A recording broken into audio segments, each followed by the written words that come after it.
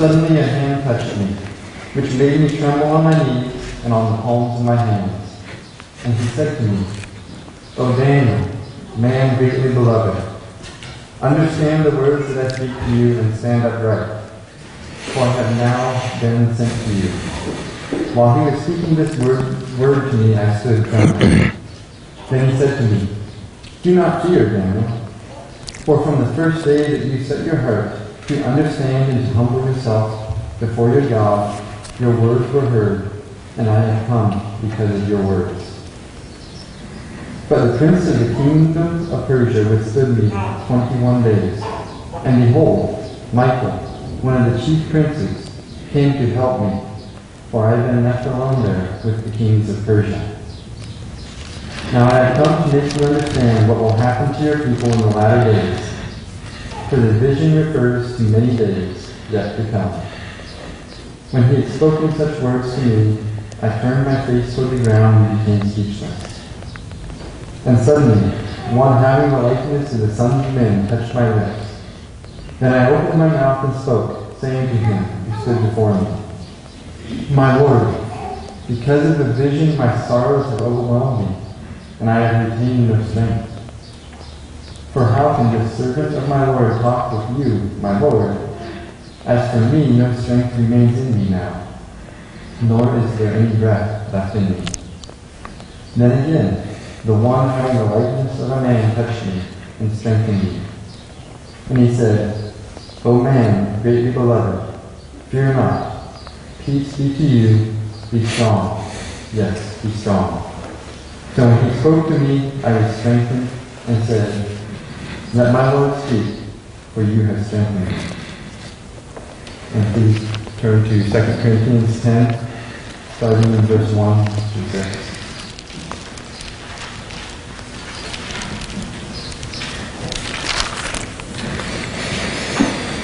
And then Paul to the Corinthian church.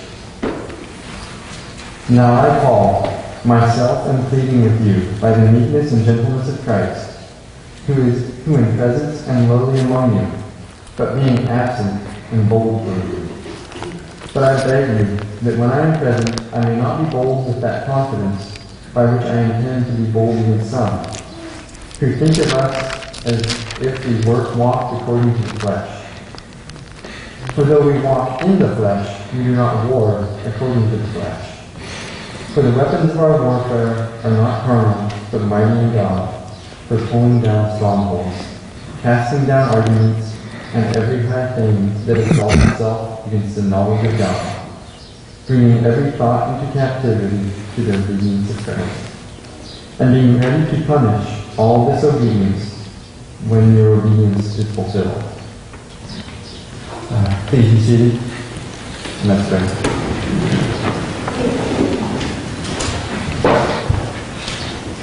Dear Lord, we just come before you and we acknowledge that though when you taught us to pray, you taught us to pray, Our Father who is in heaven, hallowed be your name, and your kingdom come. And then you commanded us to request that you would give us our daily bread. And frequently in our prayers and in our hearts we concentrate on our daily bread and we do not think about you and your heavenly kingdom, Lord. And we know that the battles that take place are spiritual, and we just pray that you would strengthen our hearts, open the eyes of our hearts, that we prepare us to hear this message that Pastor Josh is bringing, and that it would not just be empty words, Lord, that would come out, but that your Spirit would empower him, and that you would speak your word in truth, and that we would come out of this place with lives changed, Lord, that we would live and obey your word. And I just pray this in your holy name. Amen. Amen. Thank you, Joseph.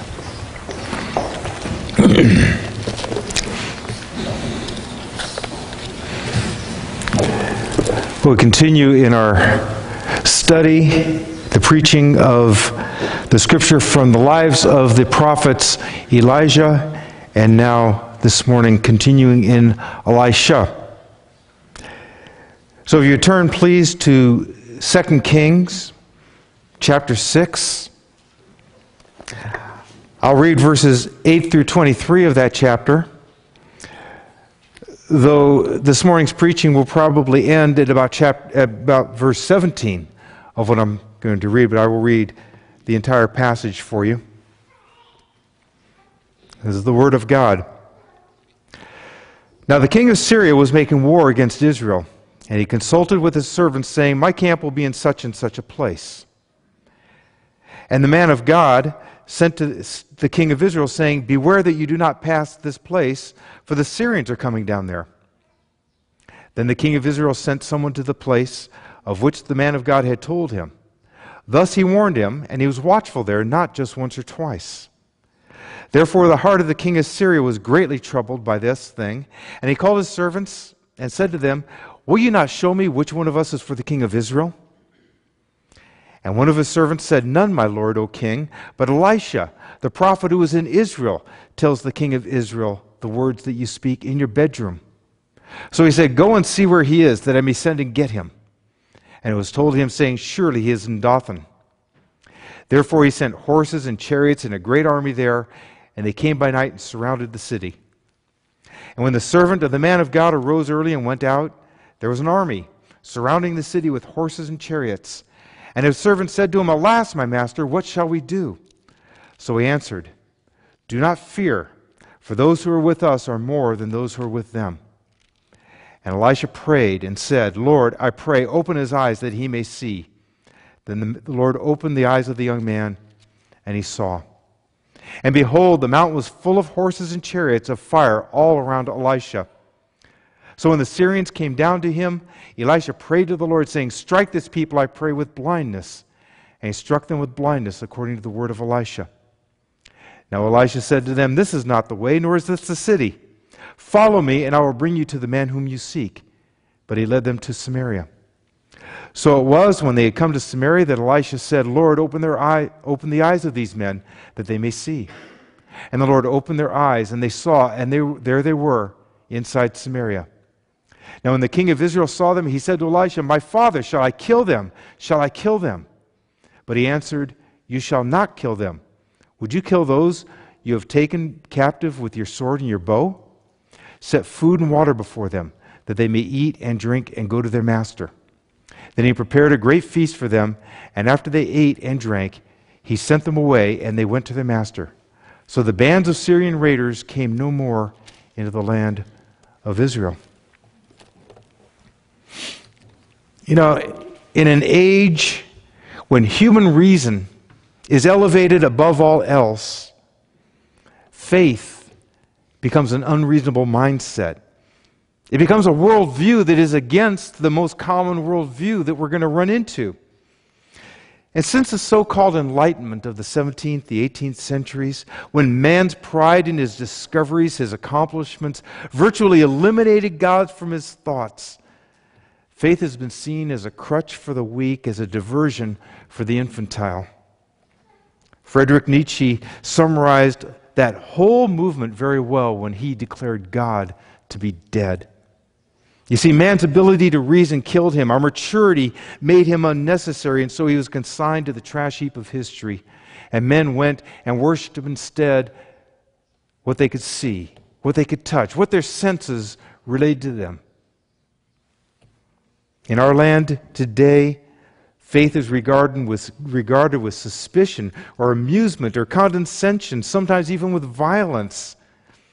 But because we can't produce a physical being that is our God, because we believe in a universal master who's above all and ruler of all, yet separate from all and invisible to all, because we worship such a God as that, our faith is degraded in the common parlance to being mere religion. It's tolerated often the way children are tolerated when they have a special friend. I ask you, do you believe that the God of Israel is with you? That because of your faith in His Son, Jesus Christ, that God is with you today and now by His Spirit? Do you believe such a thing?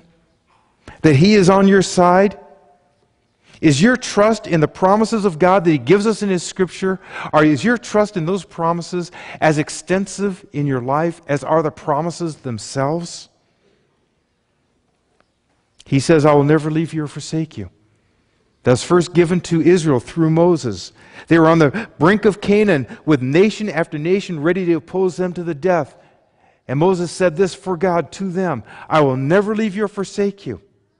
And then that promise was given by God to Joshua, who would lead them against those nations. I will never leave you or forsake you. Do you believe this? It comes from a God you cannot see.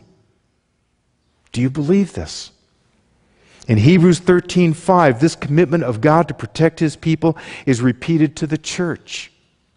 He who said, I will never leave you or forsake you. Do you believe this? Do you believe in this word, this promise from a God you cannot see? Prove to me your faith, says your detractor. You cannot produce God and show Him to them. Do you believe He's with you, guarding and protecting His Son's blood-bought child, if that indeed be you? When Jesus said, do not fear, little flock, for it is your Father's good pleasure to give you the kingdom, were those just nice-sounding words?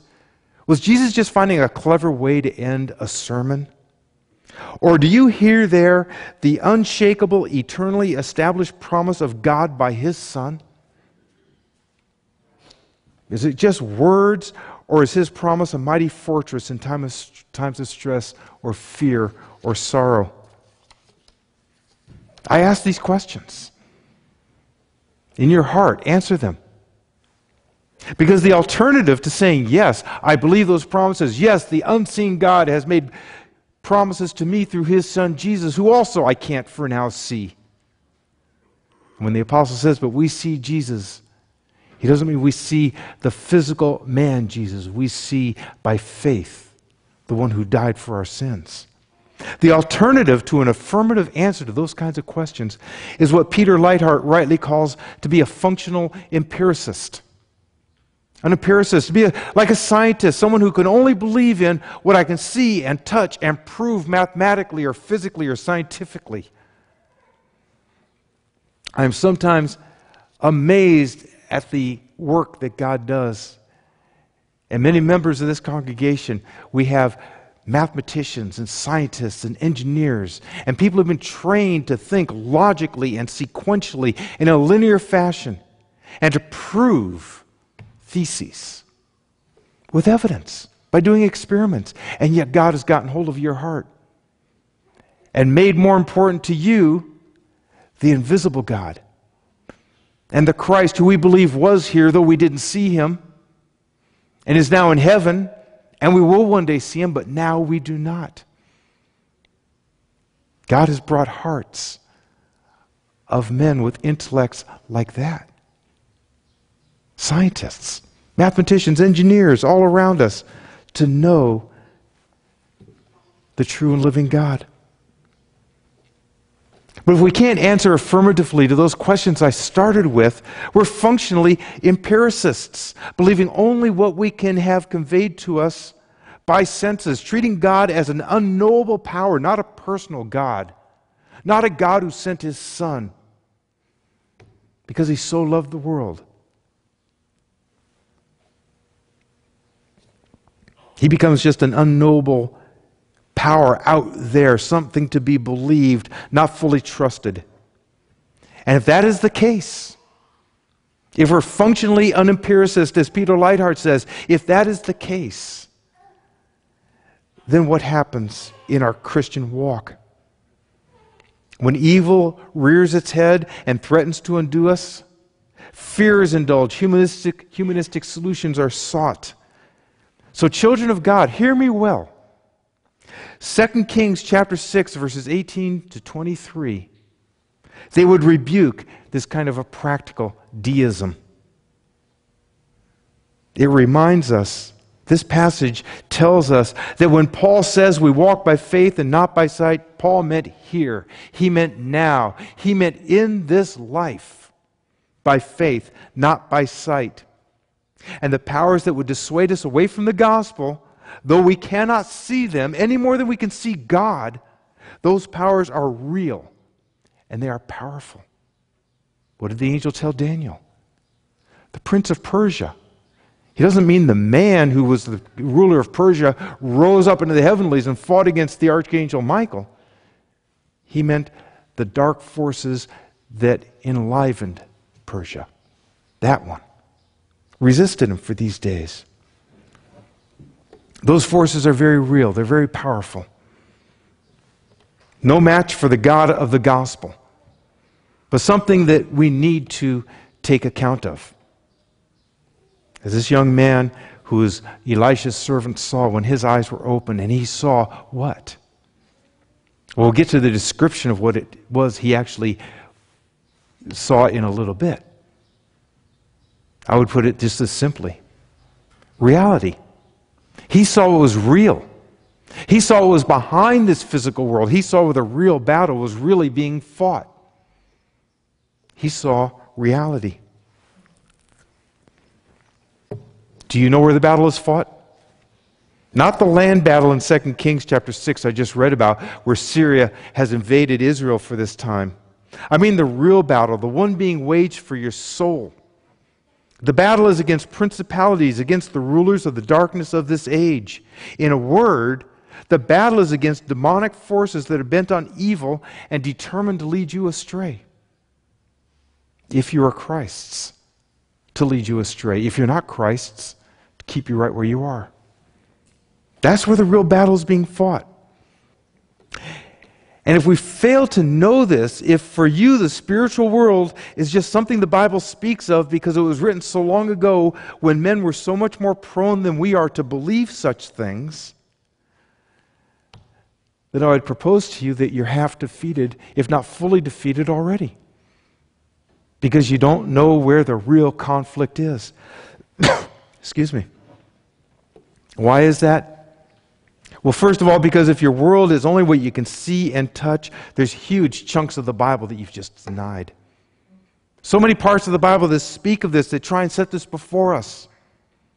That there is a spiritual realm.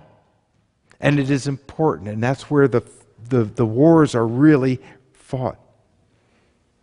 If we don't believe this, there's a lot of pages that you have to tear out. If not, use a marker and blank them out. But also, if the world we cannot see is ignored, or if it's minimized, then what happens? Our striving to be like Christ is fleshly striving.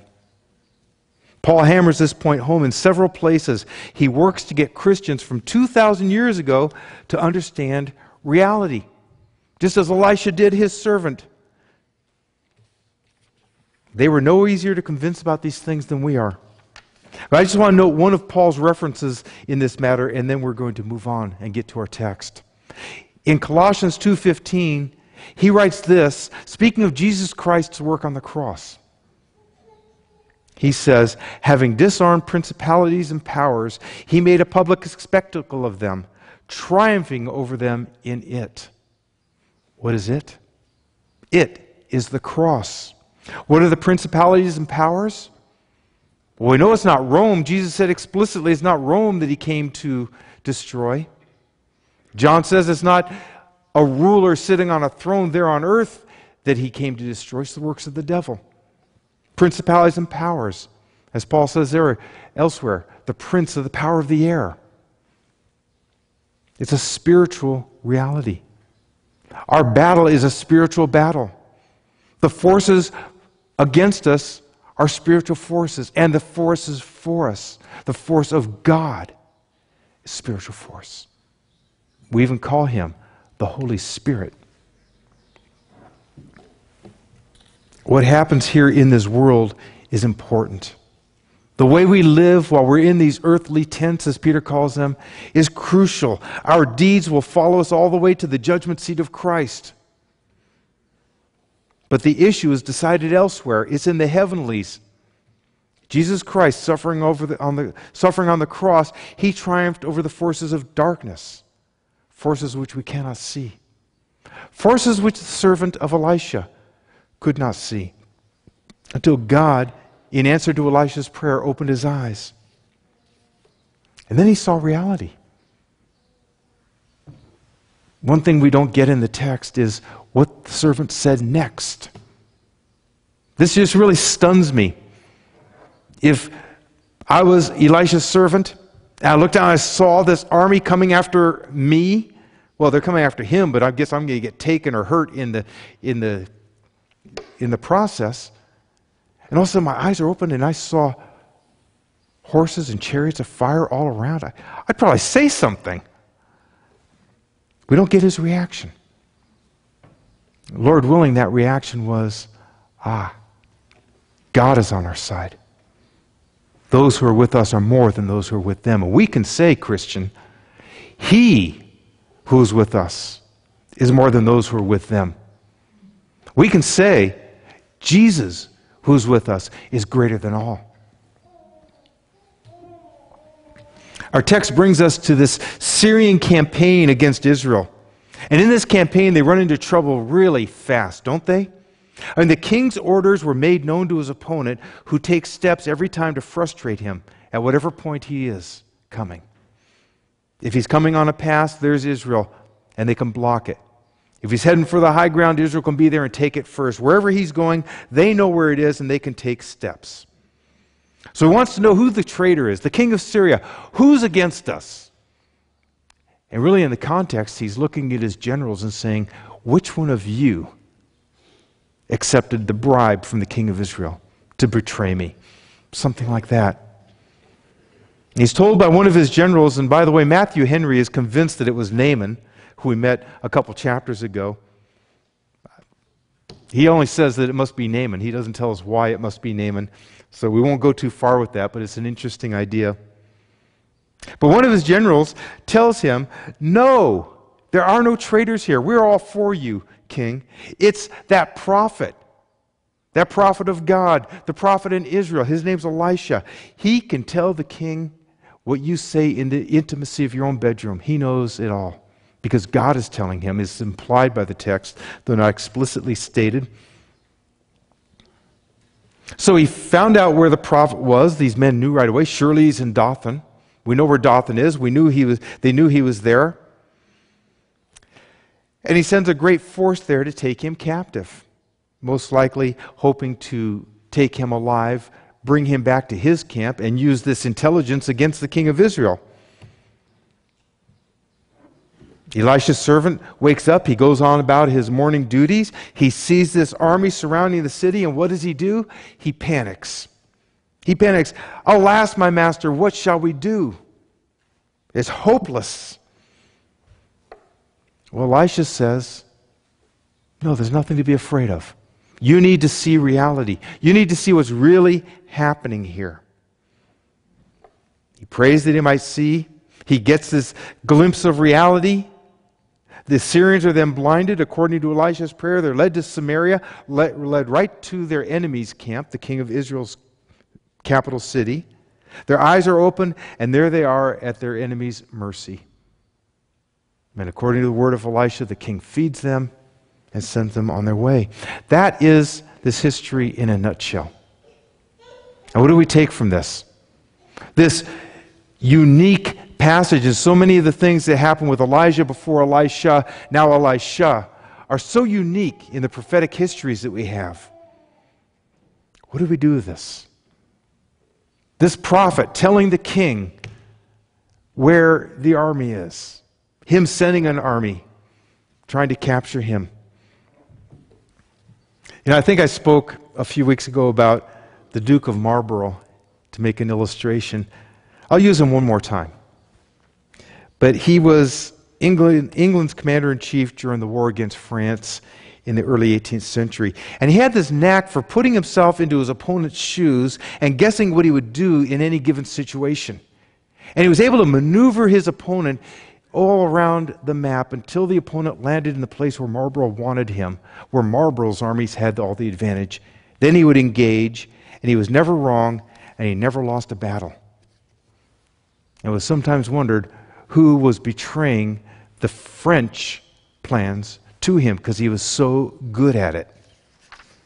The king of Syria is in this sort of trouble, but it's much, much worse. You see, on Israel's side was more than a fine general and tactician. They had the intelligence of God being mediated through the prophet. The Syrian servant spoke truly when he said that there is no traitor in the camp, but it's Elisha, the prophet of God. He's the one doing this. And so Israel is able to respond. At the time, they were much weaker than Syria. And so having this intelligence, being able to get to the pass before Syria invested it, or wherever it was very, very important. But God sent warning to his people. God, through the prophet, warned the people what was coming, of the danger that was approaching. And we need to stop for a moment and think about this. Because is it not just like God to warn his people of their peril? And the Syrians seem to have come into the land unimpeded. Now that means either that Jotham, who was the king of Israel at the time, totally incompetent as commander-in-chief, or the watchmen were all asleep, but somehow they got all the way across the land and almost to Samaria with no major conflict with an Israeli force. Elisha, had he not warned them of the Syrian plans, Israel would have been decimated by them. But over and over, not just a few times, they were told just where the enemy was so they could protect themselves, so they can guard themselves. God warning his people. Not just once or twice. Again and again and again. Giving his people warning. And here we are, almost 3,000 years later, still being warned by God. Still being told by the prophetic word he's given us of the dangers we face. Does not God warn us of the price we pay when, for example, money becomes an idol to us? Are we not warned of that the same way Elisha warned Israel of the Syrian position?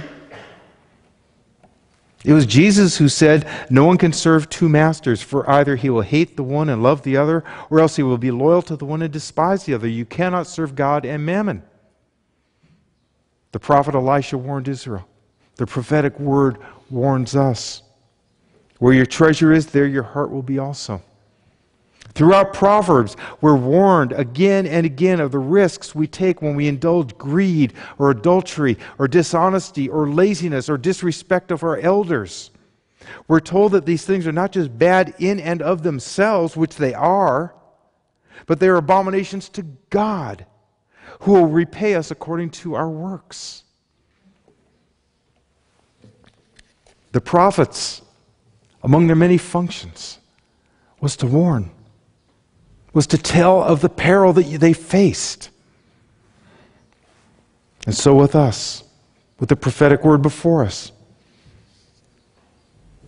we're warned. I remember when the disciples told Jesus how Pilate had slaughtered some worshipers. Do you remember how he answered? He answered by warning them. Jesus, prophet, priest, and king, prophet with the capital P, that none other could carry. He said, "I tell you no, but unless you repent, you will all likewise perish." I think of Dothan, this little city. Why should Dothan be afraid? It was about 10 miles north of the capital of Samaria. It lay in a depression, so it is vulnerable to attack and siege. It couldn't protect itself very well, but it didn't have to. It wasn't a major crossroad. It was not a big commercial center. You didn't get access to the Mediterranean or anywhere else by taking Dothan. It was just a place. It was just a spot on the map. No strategic value. What did they have to fear? Well, they must have known that the man of God was there. If the Syrian officers knew, they said, "Surely he's in Dothan," then the people of Dothan must have known. And how surprised Elisha's servant must have been. Rises up early to attend to his duty. He hears the sound of the soldiers. He looks, and there they are, all around the city, ready to attack, ready to extract or kill Elisha, and presumably him too. Alas, my master. Alas, my master, what shall we do?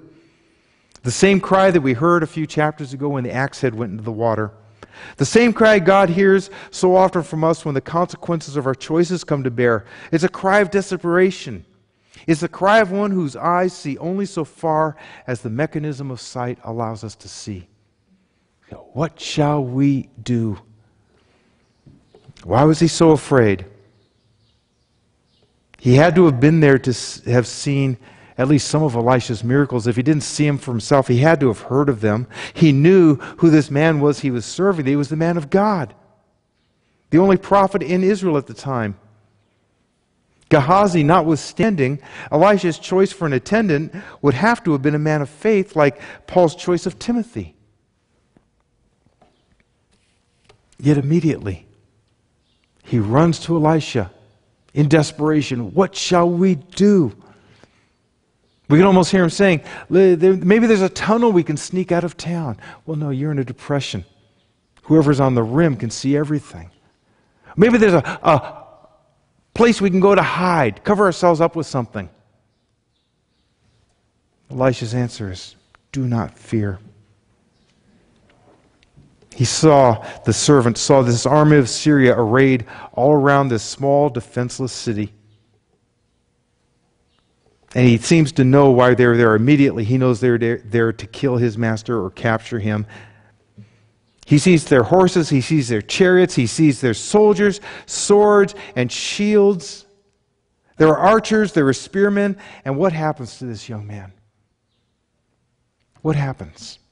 It's the same thing so often happens to us. Fear overcomes faith. Now, fear ought not overcome faith. Faith in God is stronger than our fear, but we do let it overcome. We do let it take control. Why did that happen to him? Why does it happen to us? Why does he look out and see the Syrians and say, alas, alas, what are we going to do? It's because he reacted to sight. He didn't have the Apostle Paul yet saying we walk by faith, not by sight. Walk by faith in the Word of God. Walk by faith with the Spirit dwelling within us and amongst us. He didn't have that yet, and yet it had to have been true. He reacted to what he saw. For that one panicked moment, God left his thoughts. Elisha's miracles are forgotten. This fleeting breath was all that mattered. And how often we are that servant. The parallels between him and us are really pretty clear. Elisha represented God's presence in forlorn Israel. Jesus, he's God in the flesh. And he fulfills in us today, right here in this place this morning, what Elisha could only hint at in terms of mediating the presence of God. Because Elisha was a prophet.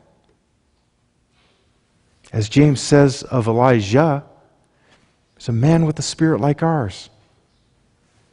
Not so Jesus. Jesus is God in the flesh. He was Elisha's committed servant, and we are Jesus's. When trouble arose, he took his eyes off his master. And we what? What do we do? Can any of us say that when troubles assail us, that we are rock steady in our faith every time? That we never waver? That whatever issue comes at us in this temporal world, in the here and now, that we look to Scripture? That before we respond, before we say, alas, what shall I do with this tax return? Well, they don't need all this reported there, do they? Before we do that, do we open our Scripture? Do we open our Bibles? Do we bend our knee? Can any of us say we never falter and call out in fear like this servant did? Then look to our flesh for a solution? A worldly answer to whatever dilemma we might be in? The answer that he got was immediate. Elisha said, do not fear. You can ask, is it that simple? Is it so simple? Just don't be afraid? Well, no, there's more to it than that. Not just don't be afraid, there's a truth that supports that. There's a truth behind that. Those who are with us are more than those who are with them. And so Christ says to us today. There's so many verses we can read about being afraid and what God says about that fear. Just a couple this morning. Just two. Jesus said, "Peace I live with you, my peace I give to you. Not as the world gives do I give to you.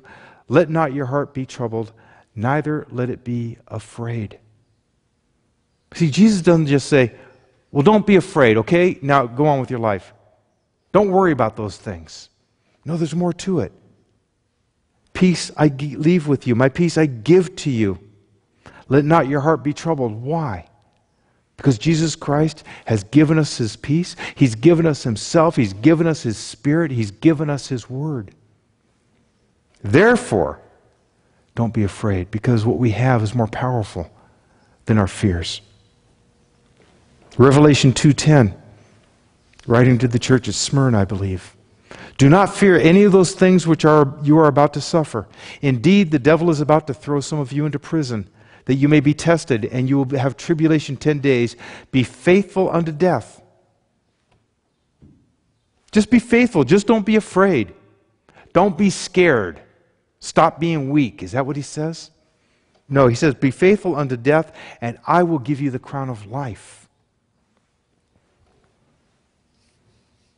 These are both from the lips of our Lord Jesus. Question is, do you believe them? The unseen Jesus. Not one of us in this place has ever seen Him with our eyes. Do you believe those kinds of words?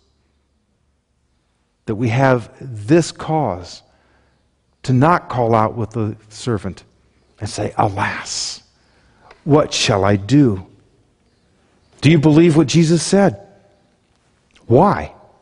If you say yes, I ask you why. You can't see Jesus, and you're not going to see Him until He calls you to Himself or He returns. Yet we believe Him. We believe His Word. We're called to trust Him who we cannot see with our very lives. We're called to believe that Jesus is in heaven, not even knowing where heaven really is. In fact, the most glorious of God's promises demand that we acknowledge that this here and now physical world is not final, is not ultimate, that there is an unseen world beyond. Peter and James and Paul, they all remind us that this life is a fleeting breath and that eternity stretches beyond. Faith, you see, faith is not what we can see and handle. It's the substance of things hoped for, the evidence of things not seen.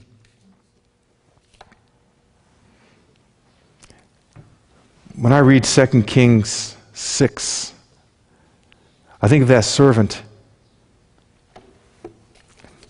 For myself, I'm sort of glad that God has not opened my eyes that I could actually see the spiritual conflict around me. I think it would scare the bejabbers out of me. I think I would faint from fright, and I'm not being jokey at all about that. Oh, I believe, with the eyes of my understanding, with the eyes of faith, that it is exactly what the Scripture says it is. That is going on around us right now with a violence that we can only imagine, if we can imagine it. I don't think I could stand to have my eyes opened up to the point that I could actually see beings of such hate and evil and malevolence. I'm perfectly satisfied that the Bible says that they exist, and we're to be on our lookout, and we're to fall back on the strength of God, and that He is greater than them. It's enough for me. We need evidence. God in His grace, knowing our weaknesses, gives evidence. He did to them. Open His eyes, they may see. Well, His vision was just fine. We know that. We're talking about His spiritual vision. The Lord opened the eyes of the young man, and he saw, and behold, the mountain was full of horses and chariots of fire all around Elisha. Horses and chariots of fire all around. This reminds us of Elijah, his master, Elisha's master, being taken up into heaven in a chariot of fire. And he sees the mountain full of them. What was Elisha's prayer for the young man? It was much like Paul's prayer for the Ephesians, for us. Ephesians 1:18, praying that the eyes of their understanding might be enlightened, might be opened. See reality. Not just what we take in this way, but what's really going on. And this young man in 2 Kings 6, his eyes are now wide open. He sees clearly. Might be the first time. We need to ask for a moment of the text, what did he actually see? Commentators are virtually unanimous that he saw the host of heaven surrounding Elisha to protect him. But one man I read, T.R. Hobbs, he says that what the man saw was only the spiritual forces that enlivened Syria. In other words, the dark, demonic forces, principalities, powers, that sort of thing. When I was talking about this with one of the brothers, I said, hey, look what this guy says. Well, it's just a sentence. He doesn't support it. It's kind of like, he's got nothing, is what the other guy said. But I was thinking about this. Elisha had mentioned two things. Those who are with us, those who are with them. He said, don't worry, because those who are with us, that's one, are more than those who are with them. That's the second. When the servant's eyes were opened, I think he saw the whole picture. I think he saw the forces, the spiritual forces that enlivened Syria, and I think he saw the host of heaven that was around Elisha. Elisha mentioned them both, those with us, those with them. Now, Lord, open his eyes. And the Lord opened his eyes. I believe he saw the whole picture. He saw reality. He saw the armies of heaven sent by God to guard his sole prophet in Israel. He saw the minions of darkness trying to destroy the Lord's servant through the Syrian surrogates. He saw a mighty army of angels with swords drawn, against whom their adversary had no chance. He saw both. To the natural eye, they're both unseen. When that eye is opened by faith, then both are more real, aren't they? We do ourselves great harm if we ignore this spiritual reality. Deny implicitly or explicitly that there is a devil who is a literal, albeit spiritual being. We leave ourselves wide open to attack. On the other hand, put too much attention here, lose sight of our Lord Jesus Christ, who said, "But I have prayed for you." We err the other way. We don't guard ourselves against the demonic. Jesus prays for his people in constant intercession for us. He stands guard over us as his own inheritance, given to him by the Father and purchased by him on the cross.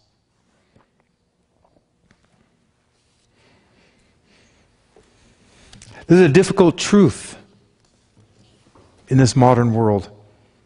I would suggest it's been difficult since the Enlightenment that I spoke of in the introduction to this. To actually say, I believe in the spiritual forces all around us. Many people find it very acceptable that you believe in God. Now, if you mention Jesus, you're going to lose a lot of people. Most people will tolerate that and talk to you about that in some reasonable fashion. Now, add to that, by the way, did you know there's an actual literal devil? Well, now you've gone too far. Now you've just kind of stepped over the edge. Now it's no longer a cute little religion that you've got. And yet that's what the Scripture clearly teaches. As I said, get out your black marker. There's a lot of verses to cross out if we're not going to believe that.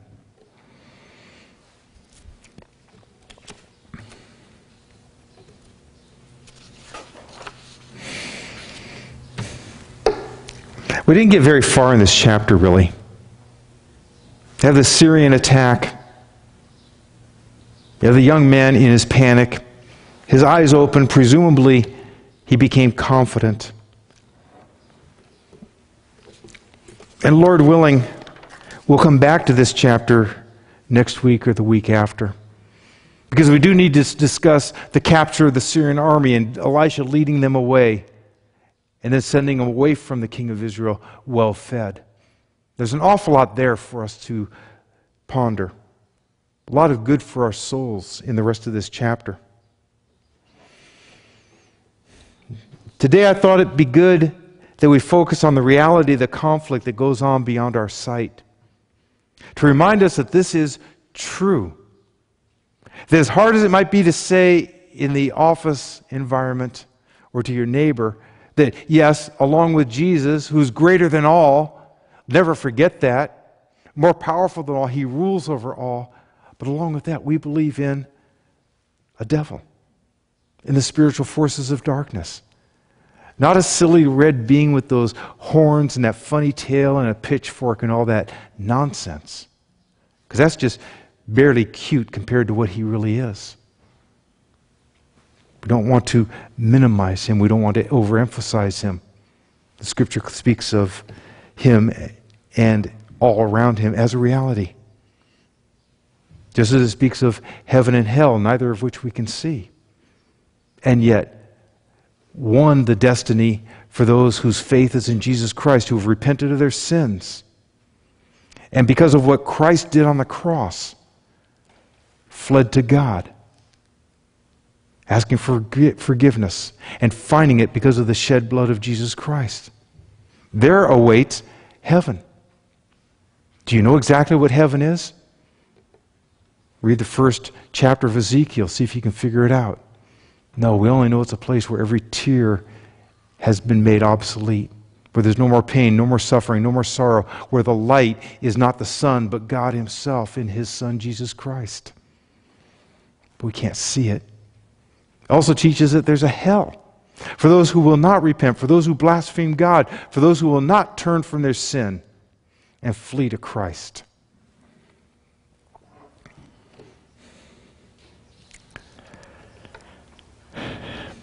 I want to remind us this morning of these kind of realities. I pray that the eyes of your understanding, as Paul says in Ephesians, your heart would be opened up. And not to put the focus on that darkness, because we've been called out of that darkness and into God's marvelous light. But just that we don't ignore it. Because if we ignore it, we're not ready for it. And God speaks over and again about being prepared. I want us to know who the enemy is.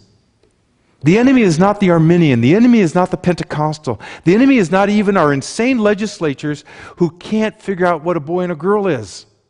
Those are not the enemy. Paul writes in Ephesians chapter 2, verses 1 and 2, "And you he made alive who were dead in trespasses and sins, in which you once walked according to the course of this world, according to the prince of the power of the air, the spirit who now works in the sons of disobedience." There's reality. That's where the enemy is. That's the one who is trying with all his might and main to keep you in darkness. And Jesus plucked you out of it according to his Father's will. Now, the prince of the power of the air, clearly the devil. Clearly, all those forces at work in this way. 2 Corinthians 4:4 says it's the God of this age who blinds men to the truth. Who's the God of the age? It's the prince of the power of the air. Who is that? It's the same one who sends chariots and horses of fire behind the Syrian army. It's the one we read of in 1 John 3:8. He who sins is of the devil. For the devil has sinned from the beginning. For this purpose the Son of God was manifested, that he might destroy the works of the devil. Paul says in Ephesians 6, "We do not wrestle against flesh and blood, but against principalities, against powers, against the rulers of the darkness of this age, against the spiritual hosts of wickedness in heavenly places." None of this you can see. And if a scientist comes to you and says, "Well, prove it to me," you're not going to reach up into the air and pull one of these beings down and show him. No. And yet, we believe it because God, in his word, says it. The struggles against our fleshly yearnings that our enemy so effectively excites in us. We don't say the devil made me do it. We're not allowed that. When we sin, who made me do it? I made me do it. I chose to do it. who sets this temptation before us, who gets us excited to the point that for a moment we believe that this is going to be better than following Jesus. For this moment, I'll set my faith aside and indulge this momentary pleasure. That's where the battle is. That's what the fight's all about. That's why Ephesians 6:13 and 17 tells us, therefore take up the whole armor of God, that you may be able to withstand in the evil day, and having done all, to stand. Understand that God does not leave us on our own against this foe. We don't have a chance. I remember when I was first converted, and I was in the Bible study fellowship, and one of the first questions the teaching leader asked in the first lecture I was at was, what do you do when the devil comes pounding at your door and wants to have influence in your house with your family? And my first thought, I was very young in the faith then, was, I know what I'm going to do. I'm going to fight. I'm going to bolt the door. I'm going to get out my Bible. I'm going to pray real hard. He says, no. Just fall down on your knees. Forget all that other stuff. Just get down and pray. Put on the armor of God. On our own, not a chance. He's stronger than you, me, all of us. Stand therefore, having girded your waist with truth, having put on the breastplate of righteousness, and having shod your feet with the preparation of the gospel of peace, above all taking the shield of faith with which you will be able to quench all the fiery darts of the wicked one. Fiery darts, the temptations that are sent our way. And take the helmet of salvation and the sword of the Spirit, which is the word of God, praying always with all prayer and supplication in the Spirit, being watchful to this end with all perseverance and supplication for all the saints. I don't want to go through each piece of this armor this morning. It's enough for now that God has given us what we need. The reality is that these forces are against us. A stronger reality is that God has given us all the resource to protect us, to come out of whatever we face victorious in the Lord Jesus Christ. I would leave us with this morning. If the context is spiritual battle, the answer is really towards the end here, praying always with all prayer and supplication in the Spirit. Do you believe that there are forces of darkness that are doing all they can to make you stumble, to take your eyes off of Christ, to make us join Elisha's servant and cry out, alas, what shall we do? Before we even bend our knee or open our Bible? I think sometimes so much of the turmoil that we have is because our belief in the spiritual is only an intellectual assent. Too often, it's not a practical, experiential confidence. We step out in the morning and we cry, alas, what am I to do? Because something has happened. The car won't start. The job's going away. The taxes are more than we can afford. The Scripture answers simply, pray. Praying always in the Spirit. Do we stop to pray? Do we understand the forces that are arrayed against us and the power of prayer? Not the power of the words we speak, but the God who hears, the God who gave us all that armor that I spoke of a moment ago. What am I to do? We say, no, I haven't got time to pray. I need to act now. I need to do what's best, what's practical. And when I've solved things my way, then I'll offer up a prayer and thank God for His wonderful solution, when really God was in none of it.